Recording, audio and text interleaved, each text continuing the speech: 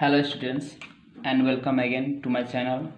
I am very glad that you visit my channel and I promise you can get something special knowledge about simplex method and you can easily solve problem related to simplex method by using calculator in very short period of time. So let's start our topic. Here I select a question, very simple.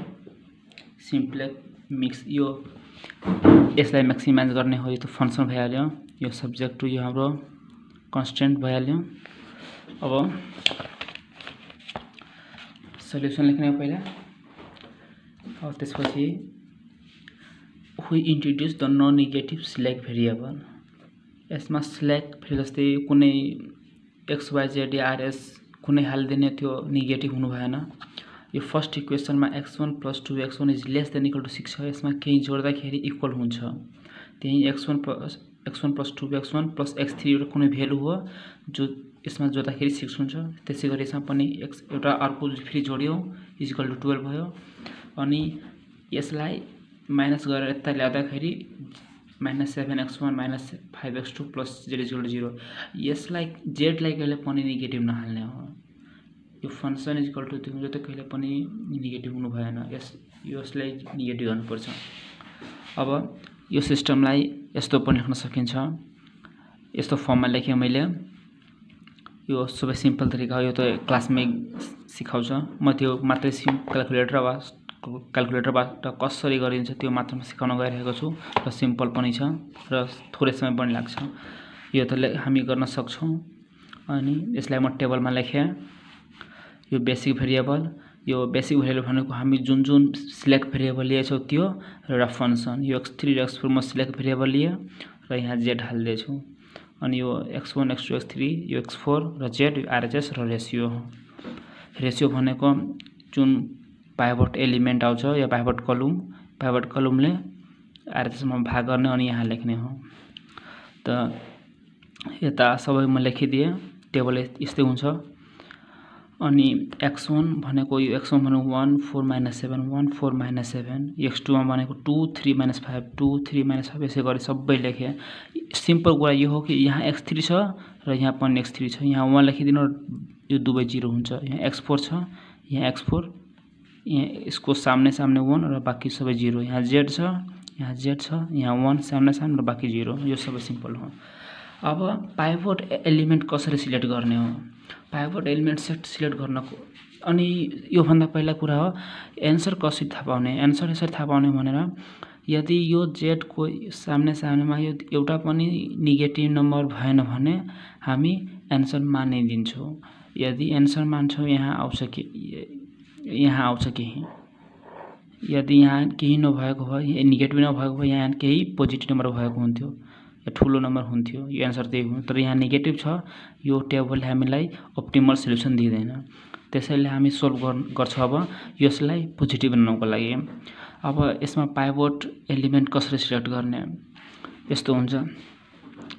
पहिला यो दुवैमा most negative number जुन हो त्यो भइहाल्यो -7 most negative number हो, त्यो भइहाल्यो हामीलाई पाइभट कलम हो, यो पाइभट कलम भइहाल्यो। अब यसमा पाइभट कलममा नै पाइभट एलिमेन्ट हुन्छ। पाइभट एलिमेन्ट कसरी सिलेक्ट गर्ने, यो आरएचएसमा छ यो र यो छ। पाइभट कलमले आरएचएसमा भाग गर्ने हो, 6/1 गर्ने भने 6 भयो र 12 छ, 12 भाग 4 गर्ने भने 3। यो दुवैमा सबभन्दा सानो कुन छ, लिस्ट पोजिटिभ नम्बर यो 3 हो। यसबाट आयो यही भइहाल्यो हाम्रो पाइभट एलिमेन्ट। अब यसलाई 1 बनाउने र यसलाई 0 र यसलाई 0 बनाउँदाखेरि अब गरौँ के हुन्छ। अब हाम्रो अर्को, अब यसलाई पहिला हामी 1 बनाउने हो, पाइभट एलिमेन्टलाई हमेसा 1 बनाउने र बाँकी दुईटालाई 0। म यही गरेछु, यहाँ हेर्नुहोस्, यहाँ त पर्फिङ गर्ने हो। पहिला यो R1 R2 R3 यो त R1 यो हो, R2 R3 R1लाई R2 लाई पहिला R2लाई R2/4 गर्ने भने 1 आइहाल्छ, सिम्पल हो। र यसलाई 0 बनाउनु पर्छ। अब त्यो R2 change into R1 minus 1/4 R2 पनि 0 भइहाल्छ र R3 भनेको R3 प्लस 7/4 R2 गर्ने भने 0 आउँछ। अब यही सल्भ गरेर हामी यहाँ लेख्ने। अब यो सल्भ गर्दाखेरि धेरै टाइम लाग्छ। अब यही कुरा क्याल्कुलेटरमा गर्छु भने एकदम थोरै समयमा गल्ती हुँदैन, क्याल्कुलेटरबाट गर्छु भने एकदम थोरै समय लाग्छ। अनि म यहाँ एल्गोरिदम लेखिदिएछु, यही फर्मुलामा यो बन्छ। एल्गोरिदम यो भने R1 लाई हामी A मान्ने हो, क्याल्कुलेटरमा R1 R2 लेख्न सक्दैनौँ, त्यसैले R1 लाई A माने मैले, R2 लाई B, R3 लाई C। अब एल्गोरिदम यो हो। पहिला हामी यो त बुझिहाल्छौँ नि कि पाइभट एलिमेन्टलाई 1 बनाउने हो र बाँकी दुवैलाई 0। यो कसरी बनाउने भने यहाँबाट पुरै लेख्नु, यसलाई 4 ले भाग गर्दा 1 भइहाल्यो र यहीलाई 1 छ भने यहाँ 1 माइनस यहाँ जसरी यहाँ 1 छ भने 1 माइनस यहाँ 4 छ भने 4/4 गर्दाखेरि यो 0 भइहाल्छ। त्यसरी R1 माइनस 1/4 R2 गरेको छु, यही हो R1 माइनस 1/4 R2। यसलाई पनि -7 छ, त्यहाँ -7 प्लस 7/4 गर्दाखेरि यो 4 गयो र 7 भइहाल्छ। 7 -7 प्लस 7 = 0। सिम्पल छ, यो एल्गोरिदम हो कसरी 0 बनाउने र कसरी 1 बनाउने भनेर। अब यही कुरालाई यो क्याल्कुलेटरमा कसरी लेख्ने हो भनेर। अनि R1 लाई A मान्दैछु म, हेर्नुस् यो एल्गोरिदम हो। यो A पहिला अल्फा, यहाँ हेर्नुस् अल्फा, यो A यहाँ हो A। अब माइनस 1/4 यसरी लेख्ने हो, यहाँ 1 यहाँ 4, यो कलम भनेको यो हो अल्फा र कलम लेख्ने हो, यो फर्स्ट स्टेप भयो। अब यो B/4 अल्फा B, सरी यो पुरा डिलिट गरिदिने हो, यस्तो हालिदिने, B/4 छ भने यस्तो हालिदिने हो। अनि यहाँ अल्फा B र तल के हो 4, यो पनि भयो।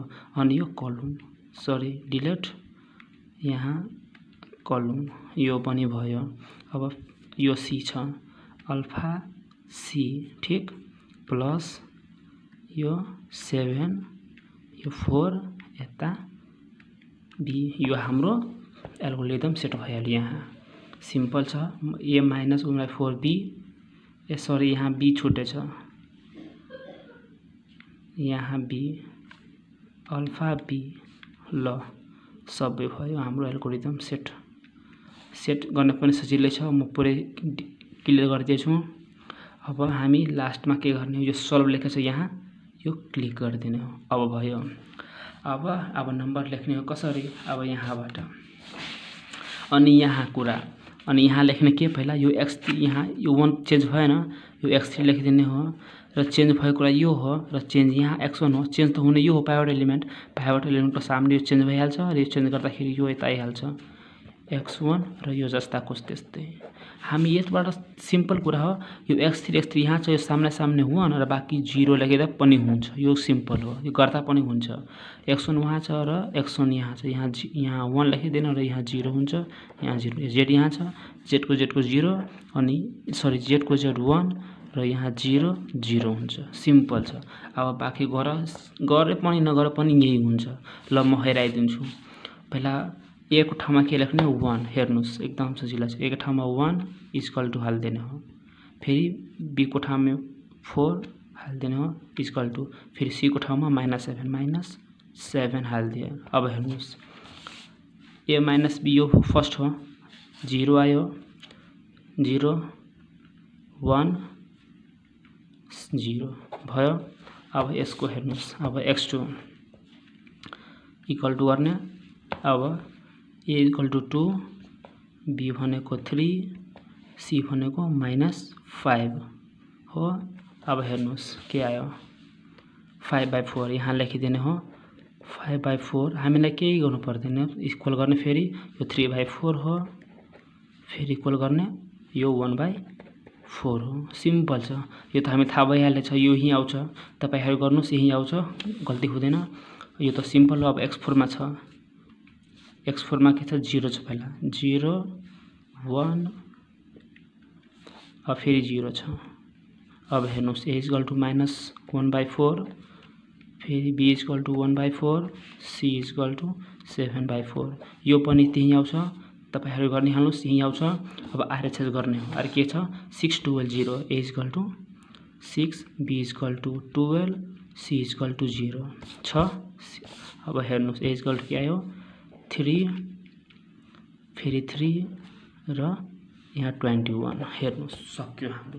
अब एउटा पनि नेगेटिभ नम्बर छैन माने कि हाम्रो अप्टिमल सोलुसन निक्लिहाल्यो। अब सक्यो। अब हेर्नुस् यहाँ अब हाम्रो एउटा एन्सर लेखिदिने हो। यहाँ म्याक्सिमम भ्यालु आयो 23 अनि x1 भनेको 3 भयो र सरी x3 हामी x3 = x1 हो। x1 भनेको 3 x अनि x2 भनेको 0 x3 भनेको 3 र x2 छैन x2 0 भइहाल्यो। अनि यो भ्यालु यो फंक्सनमा हाल्दियो भने इक्वल आउँछ। हेर्नुस् z = के छ 7x1 + 5x2 अनि यो भ्यालु हाल्यो भने यो आउनु पर्छ। त 7 × 3 + 5 × 0 = 21 माने कि हाम्रो सोलुसन एकदम राइट छ। यही हो सिम्पल छ। Thank you. अनि तपाईलाई यो भिडियो मन पर्यो भने प्लिज सब्स्क्राइब गरिदिनु अनि लाइक शेयर गरिदिनु। धन्यवाद।